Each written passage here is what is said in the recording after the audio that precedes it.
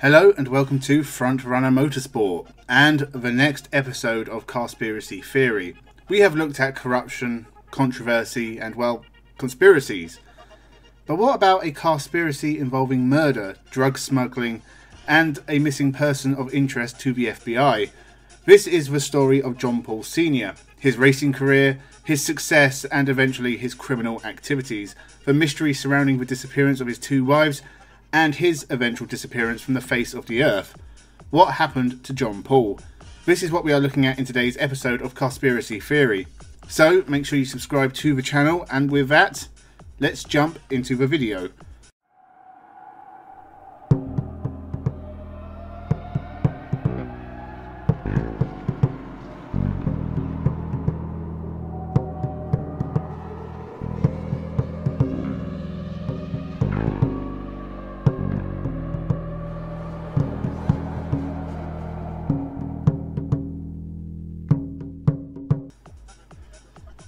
John Lee Paul Sr. was actually born Johan Lindert Paul in the Netherlands and immigrated in the mid-50s with his family to Indiana.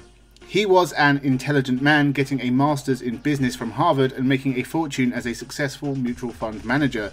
And once he had a lot of money, he did the sensible thing and went racing. Racing at the club level in America for several years, before taking a brief break after separating from his first wife and travelling in his sailboat. Another passion of his that will be important later.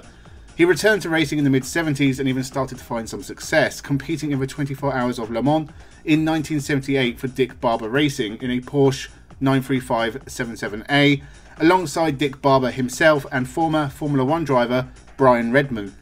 The trio would finish 5th overall and 1st in class. John Paul would follow that with a Trans Am title in 1979. In 1980 he began teaming with his son, John Paul Jr., obviously named after his father like every good megalomaniac.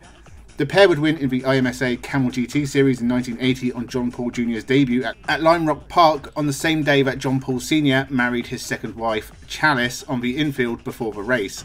A good day for the John Pauls then. They would take another win at Road America, and John Paul Sr. would finish second in class in the overall standings, whilst also winning the 1980s World Endurance for Drivers Championship. John Paul Sr. ran his own team, running a modified Porsche 935 under the banner of JLP Racing. Wins in the 12 Hours of Sebring and 24 Hours of Daytona would follow, as well as another couple of top 10 drives in the 24 Hours of Le Mans. But it was during his racing career that his extreme personality became of note.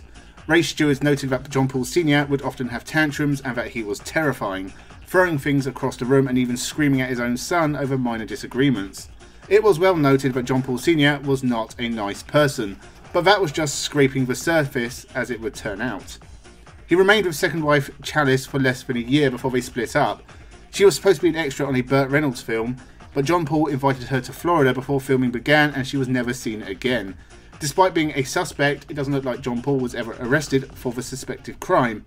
What he was eventually arrested for was the attempted murder of a business partner who had apparently spilled the beans of John Paul's drug smuggling ring to the police. John Paul shot him 3 times in 1983, but the man survived and John Paul fled to Switzerland. In 1985, he was arrested by Swiss police for using a fake passport and sent back to America, where he was sentenced to 25 years in prison. His son was also part of the drug smuggling operation and received 5 years in prison for racketeering. Given that he once admitted to being intimidated by his father and his own grandfather was also being involved, I do feel a little bit sorry for John Paul Jr., although he would only serve 18 months in prison. John Paul Sr. tried to escape from prison in 1987 but was captured before climbing a fence. He served 13 years in prison before being paroled in 1999. He had previously been married 3 times, with a very brief marriage to Jeanette Haywood, the sister of fellow racer Harris Hurley Haywood, before his prison sentence. After leaving prison in 1999 and still on parole, John Paul Sr. met and fell in love with Colleen Wood. This is the second woman who would disappear whilst in a relationship with John Paul Sr.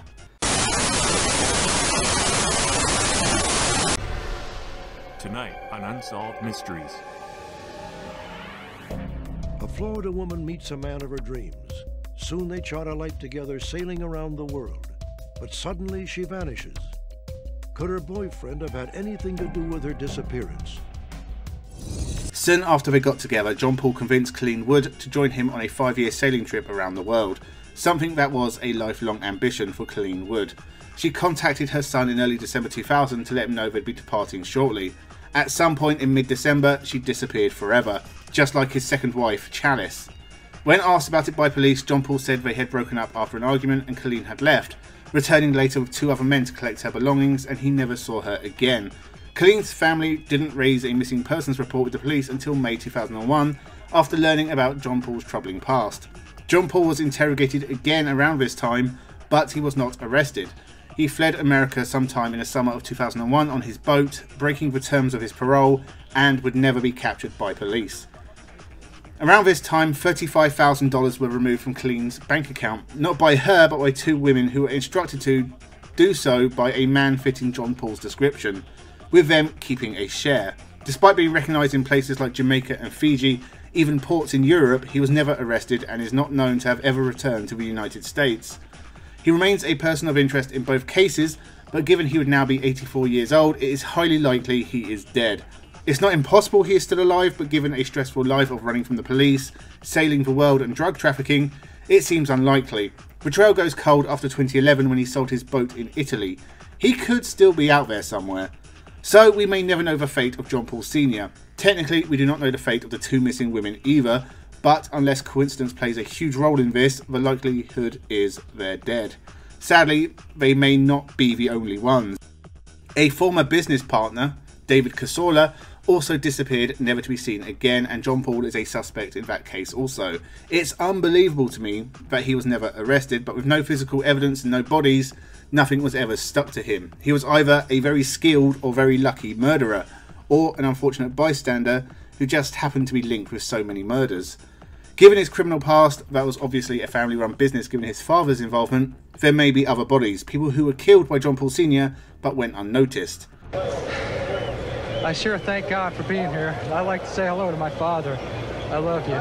John Paul Jr. passed away at the age of 60. Like his father, he was clearly a talented race driver, and if his prison sentence hadn't gotten in the way, he might have had a decent career. He returned to racing and even took a win in IndyCar in 1998, finishing in the top 10 in the Indy 500 that same year. He also won a kart series race, finished second overall at Le Mans in 1984, and took a second win in the Daytona 24 Hours in 1997. He retired from racing in 2001 after being diagnosed with Huntington's disease, passing away in 2020. His father was not at his funeral, unless he was there in a shady-looking trench coat. So that is the sad story of Chalice Alfred Barnett and Colleen Wood, 2 potential victims of John Paul Sr., drug smuggler, wanted for questioning in regards to multiple disappearances, and of course, racing driver. After a successful career in motorsport came to an end in 1982, John Paul Sr. would spend the rest of his life in trouble with the law or on the run. We will probably never know what happened to him. Hopefully one day his victims can be found and their families can get some peace. So this one was kind of a downer. I have really skimmed over a lot of information in this one. There is a lot, and a lot of it is very speculative. For more information, check out chalicepool.com or watch his episode of Unsolved Mystery, or some of the podcasts that have featured this story. Make sure you leave your thoughts in the comments below and subscribe to the channel. Thank you for watching, and have a good one.